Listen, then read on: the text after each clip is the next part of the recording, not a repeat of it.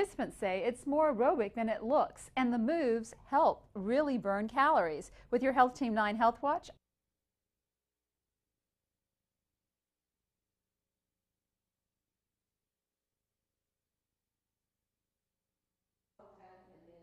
Americans spend more than 60% of their time in their home.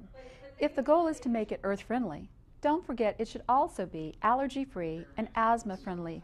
Steve Weiss went to great lengths to use recycled materials in his home. There's a lot of talk about outgassing, a lot of talk about carpet, a lot of talk about paints, a lot of talk about energy. He has recycled wood stairs, materials from old buildings, and locally made cabinets and cork floors. Older homes can be filled with pressed wood and formaldehyde-based fiberglass insulation. They can contain volatile organic compounds, or VOCs. Those materials cause nose and throat problems and can trigger allergies and asthma. There's one thing to remember. If you can smell it, it's probably not safe. The smell of a new car is not good for you. It's only the glue coming from the newly processed upholstery, floorboards, and ceiling. With the Health Team 9 Health Watch, I'm Dr. Linda McClintock, Bay News 9.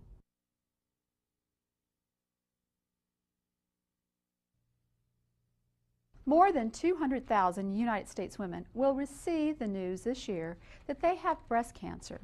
Some of those patients will need their breast removed. The reconstruction surgery that can follow could use an artificial implant or vital muscle tissue.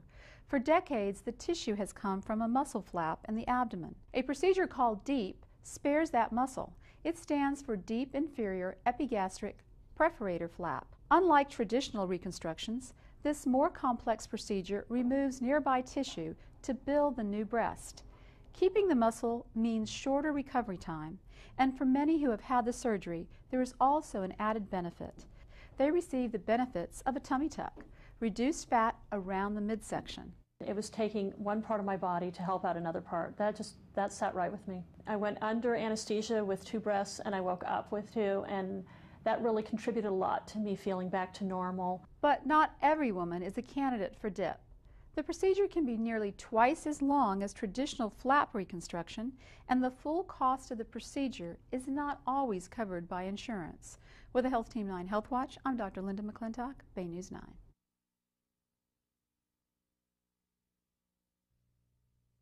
The sensation is called umami. It comes from the Japanese word for extremely yummy. You can find it in broth, stews, tomatoes, and fermented foods. The taste means amino acids are present. The acids are the blocks of protein. Some are more sensitive to it than others. Temple University has designed a simple test to measure umami and the other taste. The test uses something like commercial breath strips with a small amount of flavor on it. No 2 people are going to smell or taste the world the same way. And I'm interested in understanding what genes are involved in those processes and how they work. We have 3 places on our tongue that can affect the strength of umami taste. If scientists can better understand how we detect umami's amino acids, they could improve the taste of protein-rich dietary supplements. Research also shows that taste is truly different for each individual. 5% of us cannot tell the difference between umami and salt. For many others, the umami flavor varied in intensity. With the Health Team 9 Health Watch, I'm Dr. Linda McClintock, Bay News 9. Sarah Bird is fighting lymphoma, a type of cancer that affects the immune system. But she doesn't want that to keep her from looking her best. Sarah Bird has a healthy glow.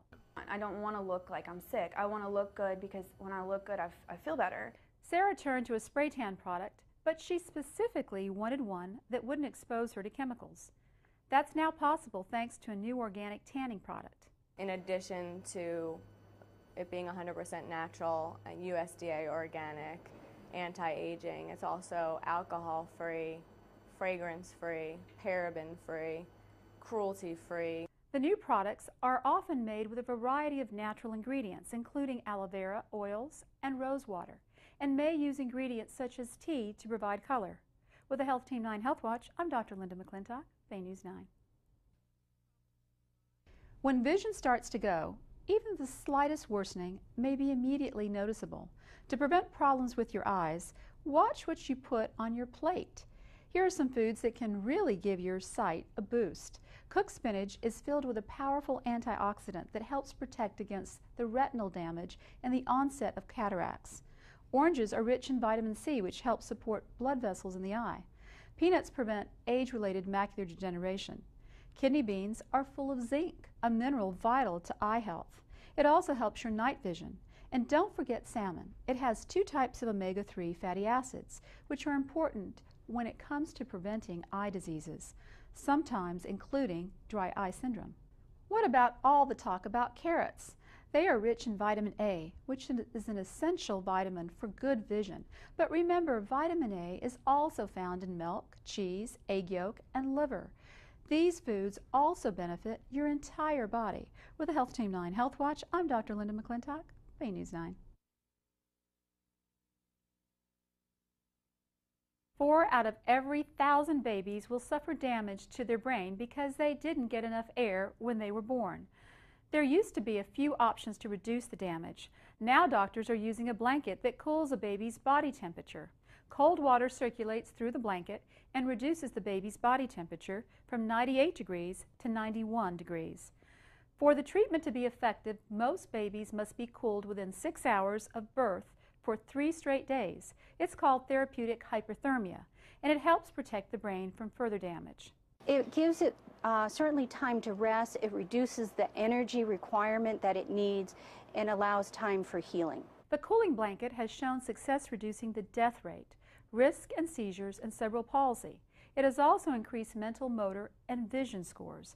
This treatment also is available for adults who have gone into cardiac arrest, giving the heart time to repair itself.